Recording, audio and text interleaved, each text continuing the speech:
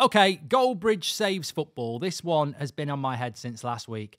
Most underrated player in the Premier League right now. I'm saying Mo Salah. So I think with this one, we're putting a stake in the ground and saying this player is the most underrated player in the Premier League. He's been disrespected far too long. Yeah. To do that, I think we need to go for the options, Mark. Got any? What options you got? I'm going to start with Martin Odegaard. Yes, it's a good call. It's a good point. Thank you. That's why I'm pointing at you. People who are on audio, I'm pointing because it is a good point. I think Martin Odegaard is... Well, look, I mean, he was a teenage starlet. Yeah. Went it's to Real nice to Madrid. see those players actually carry on, isn't it? Because Yeah. prime example of that, Freddie Adu dropped off a cliff. That was the one I was going to say. Sorry, mate, I jumped in. We'll get this. There's plenty more. Yeah, there is. Ravel Morrison.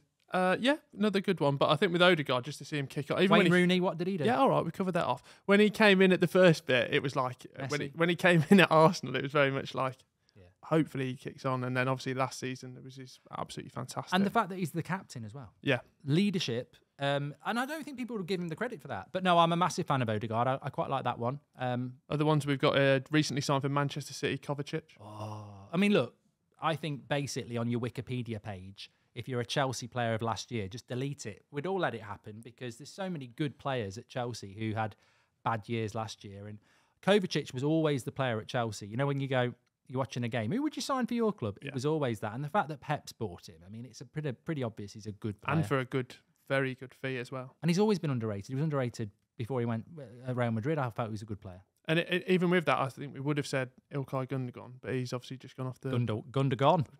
He's gone off to Barcelona, but he was sort of really in that category, wasn't he? And he was like, it would get to the last third of the season. He'd always have a third of a season where he was like, I am prime. I got another one, Thiago Silva. Wow. Underrated? Overrated.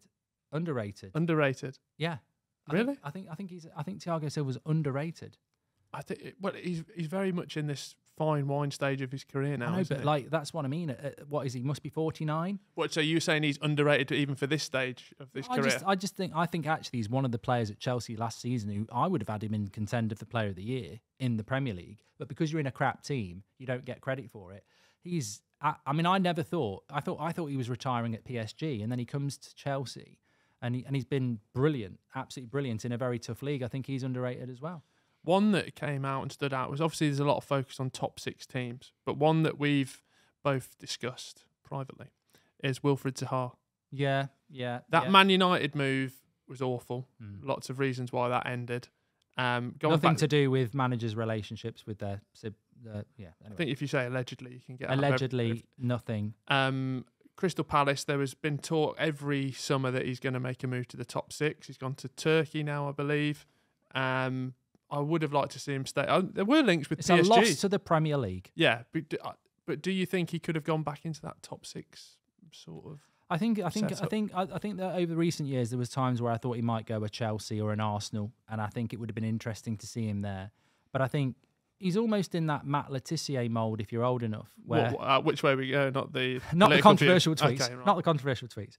No, I mean Matt Letizia was a player, if you're old enough, that at Southampton was actually a good footballer before he was a bad tweeter, and he it was amazing that he stayed at Southampton. Some of the goals he almost won goal of the season every year, and I think Zaha sort of got into that category of being a player that stayed at a lower club, with all due respect to Palace, that what could he have done at a bigger club? So yeah, but he doesn't play in the Premier League anymore, so we're not including him. I think we need to, just thinking aloud, we need to do a video of Premier League players that are playing now that could turn into the next Matt Letizia. Obviously, Ricky Lambert has just come out and said that you can talk nicely to water, so maybe we can do a top 10 around that. Yeah, who's going to go down that road? Yeah. One I want to throw in the mix, this would come under the bracket of curveball. Very underrated and still chopping it up. Danny Welbeck. I would have that. Would you? I'd take Danny Welbeck at Manchester United. We need sort of that bench striker that can come in and do a job. And I think, look, if you're doing a job for Brighton, you're doing a job. Like, you know, at the end of the day, he's had a really good season for Brighton. Injuries, he was at Man United.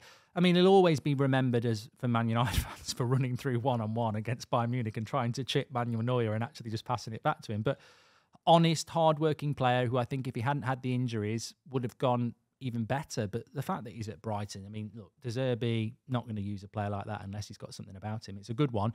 But no, look, my choice would be Mo Salah, as I said at the start. And the reason for this is because I don't know whether it's because he's not born in Brazil or France, but the reality is, I mean, I would have him probably as Premier League top scorer this season without Haaland in it. Is that with Kane in the league as well? I think he can push Kane, considering Liverpool had a bad season last year. I mean, Kane is fantastic. But look, Kane's a good point. Harry Kane gets the credit he deserves. I don't think Mo Salah does. And I don't know why that is. I think for me, he's consistently been one of the best players in the Premier League, consistently been in the top 5 players in the world. And there is just something about Mo Salah, and it happens with other players as well. I mean, look, I know Son had a bad year last year, but you could say the same about Son. Is it because he's not from a traditionally world-beating... And look, if you're English, you're laughing. You'll get overhyped. But, yeah, I just think Mo Salah, if he was Brazilian, they'd talk about him in a different way. And I think that's... Look, if he was Bulgarian, if he was Australian, it would be the same. I'm not saying it's because it's Egypt or any other country, but I just think that he is massively underrated. And I think when I'm saying that as a Man United fan, I don't want to give him any credit, but I think his consistency, his fitness, he doesn't get mentioned in the top 5 players in the world enough for me. Well, and you look back at the amount of times he scored over 30 goals, yeah, which now ridiculous. because we've got and he's Haaland, a winger. Yeah, and because we've got Haaland in the league now, that maybe puts a downer on that as well. But the fact he's doing that, like to score that many goals, and some of these Liverpool teams have been great, but even last season he still got to that total. So I just think, and you look at the way he came in, obviously at his time at Chelsea, even at Roma, he did good, but not great. And then the trajectory he's been at Liverpool has just been absolutely phenomenal, and still doing it, and probably doing it for the next 2 to 3 seasons. Yeah, so there you go. Mo Salah, absolutely. Goldbridge saves football. I'm going to go Mo Salah.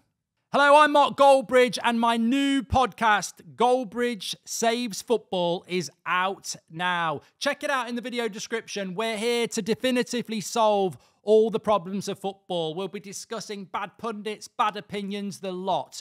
Check it out on Spotify or whatever podcast you listen to. Links in the description. You've asked for it. It's out now.